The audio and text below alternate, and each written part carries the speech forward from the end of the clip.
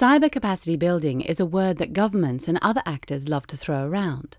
But like other terms in the cyber universe, it covers many issues, and its precise meaning is often unclear. Context is important. In some situations, the term might refer to the effectiveness or security of technologies. In others, it might mean confidence building between states. Despite, or perhaps because of its vagueness, it's become a popular buzzword and has made it onto government agendas around the world. In this video, we'll be focusing on the development and educational side, looking at what cyber capacity building means from the bottom up. From a development perspective, the United Nations defines capacity as the ability to perform functions, solve problems, and achieve objectives. Capacity building aims to improve these abilities at different levels: individual, institutional, and societal. By the end of this video, you should understand what cyber capacity building is, both as a process and a policy issue, who the relevant actors are and where they operate, and how to get involved as a human rights defender. From a development perspective, cyber capacity building has three common applications. The first is digital literacy, or in other words, knowing how to use information technologies. An example of capacity building here could be helping a school or university develop a course focusing on computer skills. The second is digital development. This describes the digitization of administrative processes and services by governments and the private sector.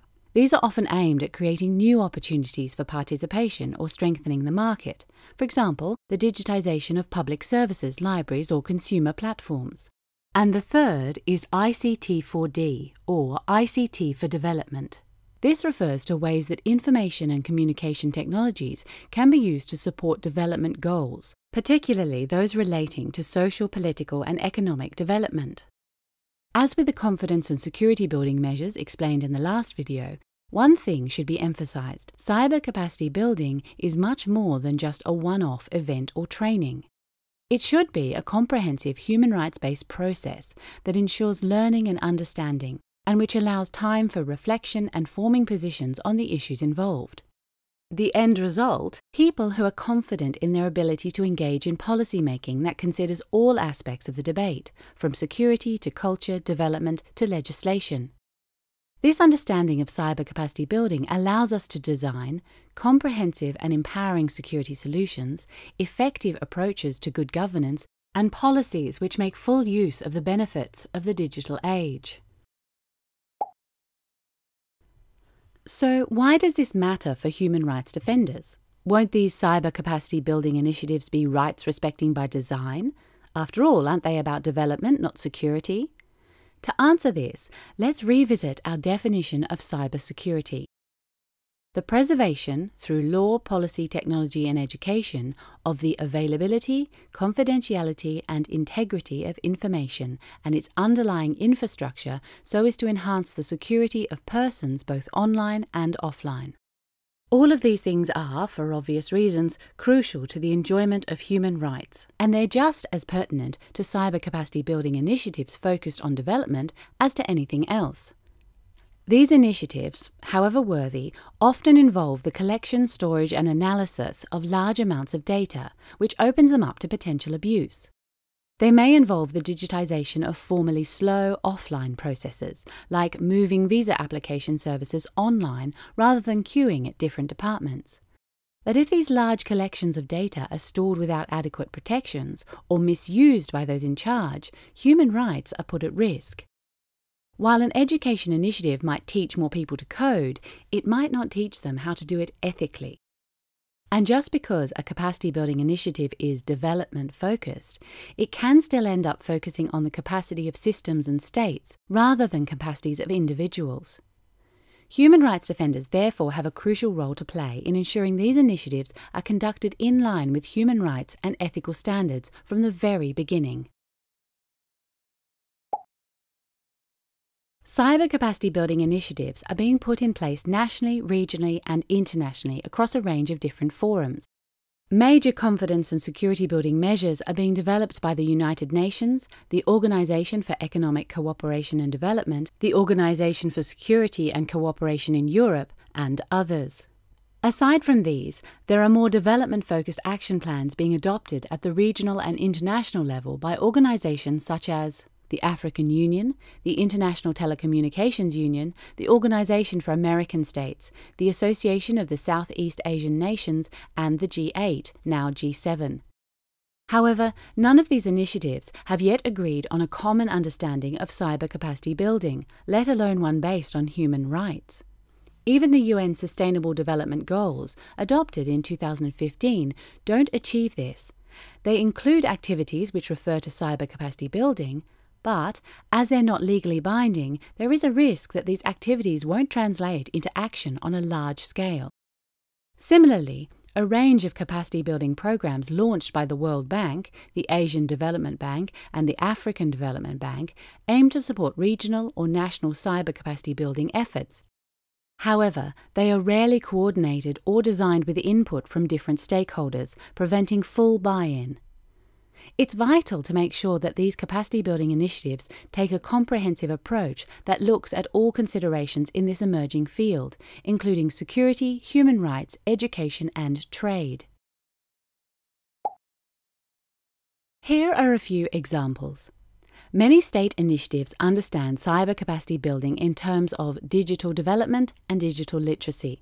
For example, Bangladesh's national initiative, Digital Bangladesh, aims to use ICTs to digitize government administration and public services, roll out digital education materials, and ensure low-cost broadband across the country. However, as these efforts often lack inclusive policy-making processes, they can fall short of fully tackling the issues and may not address risks to human rights. For example, part of the Digital Bangladesh initiative included a relaunch of government websites, which resulted in the accidental publication of sensitive contact information of thousands of employees. Another example from Nepal uses the ICT4D approach to cyber capacity building. It shows how technologies can be used in support of developmental and social goals. A local NGO organised a series of capacity-building events to help address gender equality and violence against women and strengthen the digital literacy of civil society.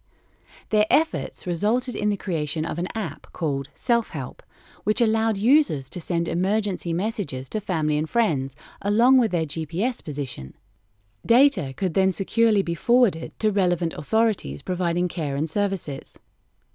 This initiative successfully used technology to address a significant social problem in the country. It addressed this issue by raising awareness, creating a practical tool, and fostering multi-stakeholder relationships. While the issue of gender-based violence is not solved, this example shows how multi-stakeholder capacity-building efforts that take a comprehensive rights-based approach to problems can bring us closer to practical solutions. There are too many other initiatives to mention, but a few others happening now include the Global Cyber Security Capacity Centre, the Alliance for Affordable Internet, the Fast Africa campaign of the Web Foundation, and programs run by the Association for Progressive Communications, Deutsche Welle, Open Knowledge Foundation, the Diplo Foundation, and Mozilla. These all contribute to a human rights-based understanding of education and development within the field of cyber capacity building, and all of them should be fully supported.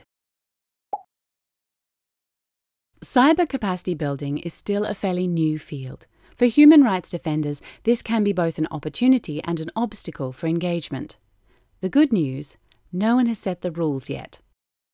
ICTs can be a powerful tool for economic and social development and human rights around the world, and civil society can play an important role in making sure these initiatives are designed in thoughtful and locally relevant ways. But debates on cyber capacity building are often still very narrow, focusing on building the capacity of states and the stability and security of their systems. Challenging this approach will only be possible if human rights defenders start setting the agenda. There are a few practical ways you can do this. Talk to your local decision makers, engage in broader policy debates at the international level to ensure that human rights and development considerations are part of all cyber capacity building projects. Take part in capacity building initiatives to broaden your understanding of cyber issues so you can engage critically in debates. Use technology to get around traditional obstacles to capacity building, funds, time and travel. A mixture of online and offline initiatives can cut costs, create flexible learning formats, and bring people together from all over the world.